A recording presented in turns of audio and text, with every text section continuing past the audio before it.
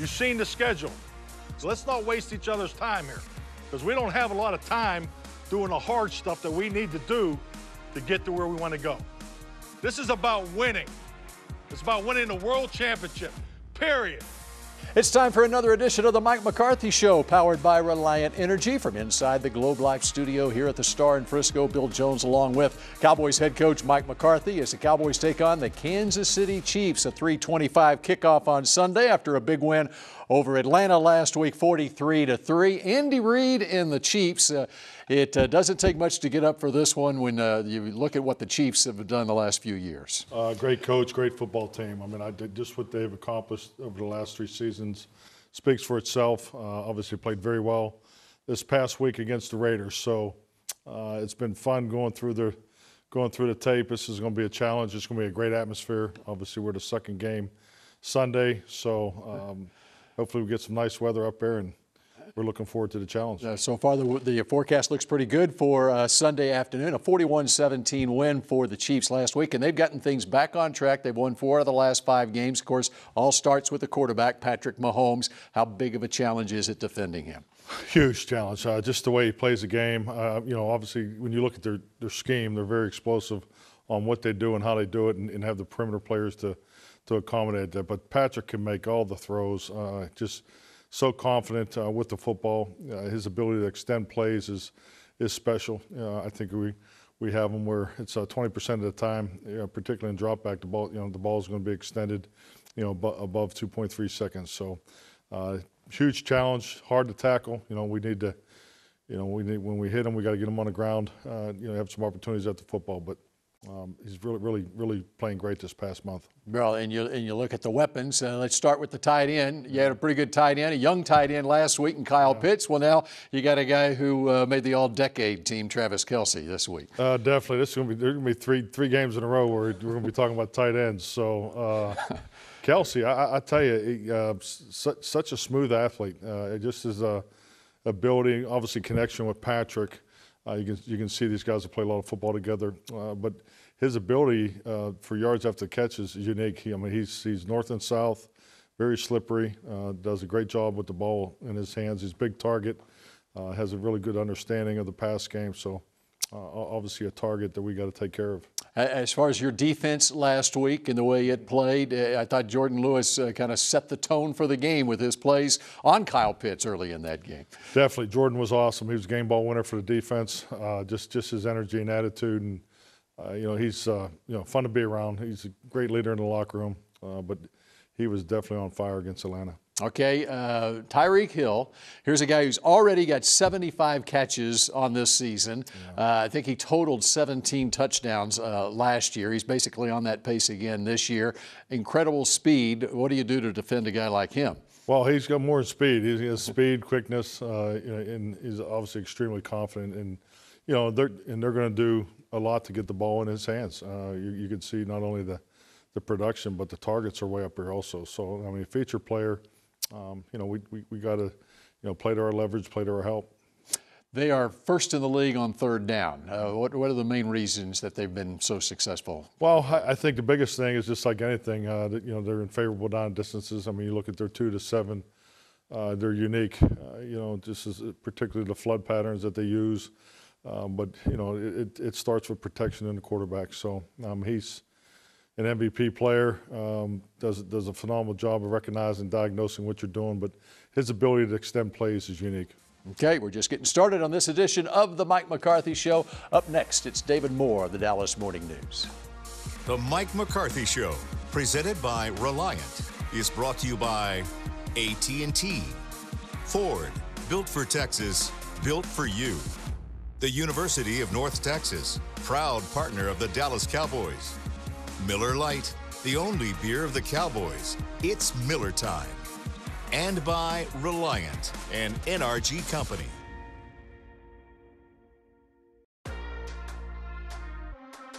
This segment is brought to you by the Dallas Morning News. Nobody does sports like Sports Day. Your home for complete Dallas Cowboys coverage. The Mike McCarthy Show, powered by Reliant Energy, continues now here inside the Globe Life studio as I am joined by David Moore of the Dallas Morning News, SportsDayDFW.com. I'm amazed at just how different the reaction is when the head coach goes for it on fourth down when they make it on fourth down. Yeah, the fact they were 3-0 on fourth down this past game versus 0 for 4 as they were the previous game does seem to change the tenor of the conversation a bit. But I mean, the key here is this is just part of their DNA. You know, you look around the league, some coaches will go for it on fourth down because the game has unfolded that way. Mike McCarthy makes a conscious decision early in games, no, we're going to go for it on fourth down, so we hope this game unfolds differently. It's a much more proactive approach. And you look at the numbers going into the Kansas City game, Dallas has gone for it on fourth down 17 times. Only 3 teams in the league have done it more, and none of them have a winning record. That indicates they're doing it out of desperation. It's part of Dallas's DNA, and I think the greatest example of that is 12 of those 17 times they've gone for it has been in the first half of a game. And they believe it leads to better decision-making on third down, and it's just part of who they are, and that's not going to change. How much of a better read will we have on this Cowboys team if they come away with a victory at Arrowhead? Will the perception of this Cowboys team change nationally even? Oh, I think undoubtedly. I think right now they're viewed as kind of like right on the cusp of being, number 1 seed in the NFC, one of the better teams in the NFL. If they win this game, I don't think you're discussing whether or not they're in the discussion. They are in the discussion at that point. And because, and let's take another step. If they lose, it'll be like, well, they're right there, but, they just lost on the road to Tampa Bay, just lost on the road to Kansas City. Yeah, they're right there, but they're not quite there. They win this game, I think it moves the goalpost on what the conversation is with them. All right, David Moore, we appreciate it. And up next here on the Mike McCarthy Show, a trip to the film room with Will McClay and Isaiah Stanback. It's another football game. Every week's important in this league. Every team we play is a very good football team, and if we go out there and get a win on the road in a hostile environment, I think that would be a statement. This segment was brought to you by the Dallas Morning News. Nobody does sports like Sports Day. Your home for complete Dallas Cowboys coverage. This segment is brought to you by WinStar World Casino and Resort, the casino of the Dallas Cowboys. Welcome back to the Mike McCarthy Show, powered by Reliant Energy. Will McClay is here with the telestrator out. We're going to break down the Chiefs' offense, and yes, they do have some stars on that offense. This might be the most entertaining segment you've done. It's not entertaining for a defense to go up against these guys. Yeah, we've got to be ready to go, and this is what we're going to be faced with stopping. We'll start with Travis Kelce, security blanket. He's got over 50 catches, and he's the guy that the quarterback relies on. We're going to look at him here and in man-to-man coverages. He's a tough matchup because he's 6'5", he runs a 4.6. They're going to see it man coverage right here by the motion. They're going to try and disguise it a little bit, but Kelce's going to attack one-on-one, but the quarterback holds the safety. He knows he's got Kelce man-to-man, holds the safety there, and then he throws the ball up. Being 6'5", he's a mismatch against DBs, goes up and gets it. It looked like he was covered there, but as it turns out, they were able to execute the play. All right, here's another one with Kelce. Now, you can win on man routes. Now you got to be able to be smart enough and win against zone. What they do is they set you up here. You've got the Hill is going to run. He's going to provide air in the defense, and then Kelce's going to read the defense, okay, and know where to fit in zones. All right, so here we go. All right, we're going to get this thing rolling. They've got motion. They don't go. We know it's zone. He expands the defense, and then Kelce sits in the right hole to give the quarterback a target. Smart, savvy, veteran, on the same page with the quarterback. How about Tyreek Hill? Speed, speed, speed. Hamstring buster. All right, we're going to look at it right here. They're going to try and run a coverage where they pull the linebacker underneath and keep a safety over the top, but you get a chance to see his speed here. All right? When the ball is going to snap, you see we're going to highlight the linebacker. He's going to run underneath the coverage. Sure he is. And there's the speed and the separation, and that's just pure speed beating the defense. All right, here's another sample of why he was an all-decade player. All right. You create space by using speed, but also the fear of speed and his unique ability to stop on a dime from running full speed. He's probably running 21, 22 miles an hour here, all right, but he's creating space. Watch what he does to the safety. Safety, I got to get out of here. He turns, he runs, and then he stops and look at all of the space again because of the use of that speed. Just creating space. All right, the guy that's delivering the football, Patrick Mahomes. Patrick Mahomes. When you look at an NFL quarterback, you talk about making throws in tight windows, and this guy does it at the highest level, all right? We're just going to take a look at it, and you're going to see the velocity of the ball and the quickness at which he gets rid of it. Look, he hits his back step. There's a window, tight space throw. Boom, that thing's on the line. And we know of Patrick Mahomes' ability to extend plays in his athleticism. Most important thing you got to do when you rush, you got to have rush lanes. You got to keep them in the pocket. Not only do you got to contend with Hill and the backs and Kelsey, you've got to keep the quarterback in the pocket. Not only will he run, but he does a great job of keeping his eyes downfield and using his weapons. Whoop, there you go, makes a miss. Turns his back, still gets his vision, and then he finds the receiver running across the field and throws a strike. Wow, that's uncanny ability, and that's what the Cowboys are facing on Sunday in Kansas City. Thanks to Will McClay. Let's hear what the Dallas defenders are saying about this. Oh, you just got to, try to eliminate the big plays for sure. That's how they get their offense going. They like to go deep, more passing team. So try to stay on top of everything, make them check it down. Just Patrick Mahomes' ability just to get outside the pocket and extend plays. I mean, he just makes it so challenging for you to cover the whole field. And he's pretty aware of the weapons he got, so he's just trying to give him extra time to get open. So it's important that we got all 11 guys stand on their key and get into the ball. And now we are joined by Isaiah Stanback with his telestrator out to take an up-close look at how the Chiefs do it on offense. They do it very well on offense. Yes, they're picking up steam. We know everybody in the world knows how explosive this offense is, and they're just happening to be hitting their stride as they get ready to prepare for the Cowboys. I'm going to show you guys a little bit of a background behind the scenes look in terms of how they're creating these mismatches and finding these gaps. Man-to-man coverage is a bad deal because these guys are so fast. Playing zone like we're about to see here is also a bad deal, and let's understand why. First of all, I want you guys to see exactly the main thing that you have to be able to do is create pressure up front, all right? We want to create pressure up front. You got to be able to protect up here. These guys want 5 guys blocking. We need to be able to bring more than 5 to cause this guy to move around in the pocket. But if you don't, then these guys are running concepts that are down the field, okay? And what these guys like to do is they like to take their inside man and run him up to the high corner of the field. What does that do? That really clears out this linebacker right here. This guy who has his eyes in the backfield, he has to respect it. So what does he have to do? He has to back up, and he has to fade away with that guy.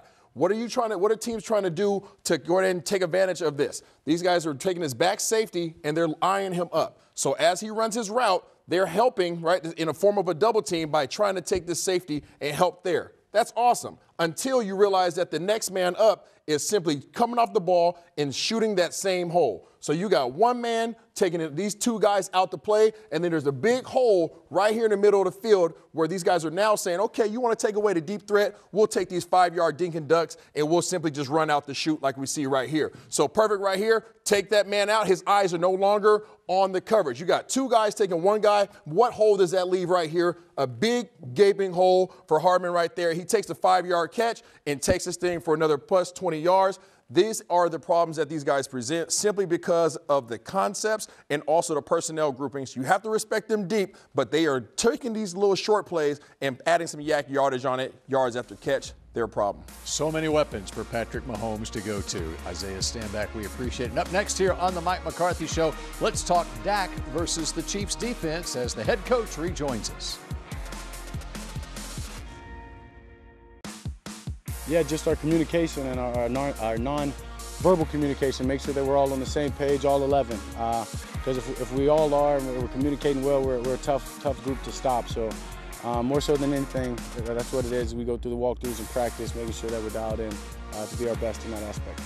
Welcome back to the Mike McCarthy Show, powered by Reliant Energy. Inside the Globe Life studio, the Coach rejoins us now as we talk about the matchup with the Kansas City Chiefs and their defense. Let's start with your offense and Dak Prescott and the way he played last week. I think you said it might have been one of his best games, if not his best game of the season. He was 18 out of 23 for over 200 yards and 2 touchdowns in the first half alone. What was the biggest thing that Dak did last week, in your opinion? Well, I just think not only with Dak, just the connection, and the complementary football that we played, but yeah, Dak was total command. I thought the timing of our passing game was about as good as it could have been, especially throughout the year. So I just love the way that he spread the ball around. Our ball distribution was outstanding. I think we were 65.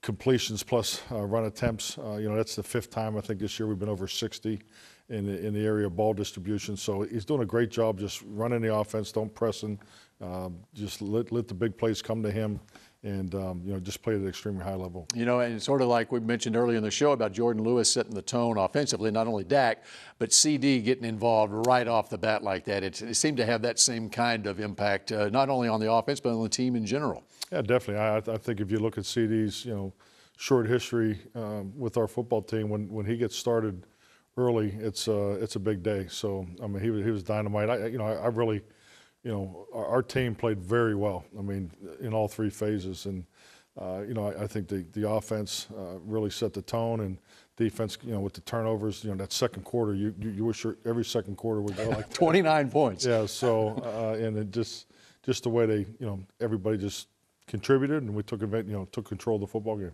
All right, how about this Chiefs defense? Steve Spagnuolo, longtime defensive coordinator there. You look at their first 5 games this season, they were giving up 33 points a game. Their last 5 games, they've won 4 of them. They're giving up 15.6 points per game. You can see the improvement as the season goes along. And you can see the pattern of what they're doing too. So I think that they got in some wild games, and the pressure and some of the things they were doing early. I think that they have settled into who they want to be, and I think that's really what this time of year brings. By the time you get to November, teams are established of how they want to play. Figured out their winning formula. Because it's different every year.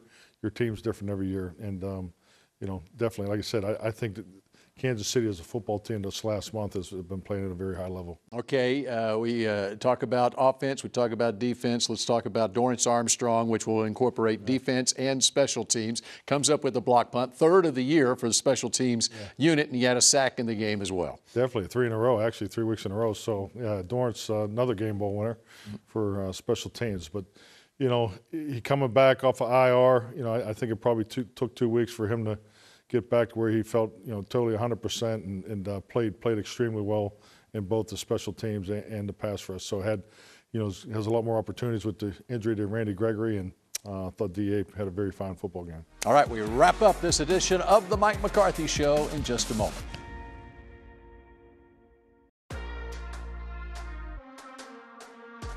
I just wanted to tell him, Coach McCarthy always saying how we gonna get the team's best shot. I was like, how about we give them our best shot? Let's see if they can handle us. Let's shoot first and then see how they respond. And I think we came out fast. We came out pretty good, and we kept it going the whole game. Final couple minutes here of the Mike McCarthy Show, powered by Reliant Energy. In this segment, a lot of times we talk about unsung stars. This guy's not really an unsung star, but I think the story is interesting from this past week. I'm talking Anthony Brown. You got to love the interception that he had. It was basically a pass deflection as well as an interception on the same play, the way he was able. And he gave a pregame speech that everybody's talking about too. Yeah, Anthony's having a great year, number one. I think he's been extremely consistent in his play. Obviously, that was a big takeaway. Just his focus throughout the play is definitely something you point to. But we have an opportunity for a selected captain to speak the final 1 minute before we take the field, and Anthony just was outstanding. I think it resonated with everybody, and it's always a great shot in the arm when when one of our leaders steps up and delivers a message like that. And his message was basically, let's give them our best shot. Let's don't take their best shot. Let's give them our best shot, right? Good. Rox must have showed you the video. No, definitely. It was a great message. And you know, from a guy like him too, because he's kind of a quiet guy, and for him, especially now that I find out it was right before kickoff, for him to deliver that right there, it resonated. I would imagine. Definitely. I mean, just the ability to let that heart out of his chest and deliver the message. It was outstanding. So it was felt by everybody. Okay. Good luck against Kansas City on Sunday afternoon. We appreciate all of you joining us here on the Mike McCarthy Show. And, of course, Cowboys back home for the annual Thanksgiving Day game on Thursday against the Raiders. We will see you next week. The Mike McCarthy Show, presented by Reliant, was brought to you by Ford, built for Texas, built for you. Bank of America, the official bank of the Dallas Cowboys. Miller Lite, the only beer of the Cowboys. It's Miller time. Geico, switch today and see all the ways you could save. And by NFL Game Pass. You'll never miss a game again. Enjoy full and condensed game replays from Week 1 to the Super Bowl.